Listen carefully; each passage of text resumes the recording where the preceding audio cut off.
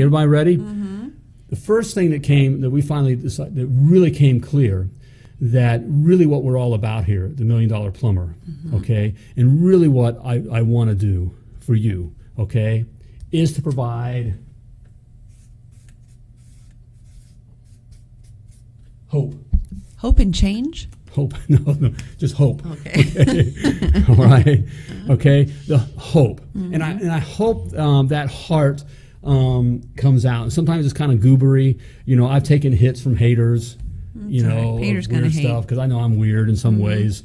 But really, the bottom line with hope, and these are for you guys and gals that have a plumbing business or want to have a plumbing business, that are looking, truly looking. Okay. The hope I want to give you is that if I can do it, you can do it. Okay, that if Laura and I can do it from nothing and broke and really not a lot of knowledge and you know, knowing what to do. We're not their smartest, okay, sharpest crowns that in if the box. we could do it, you can do it. Okay, and I hope that provides hope. That's really what all this is about.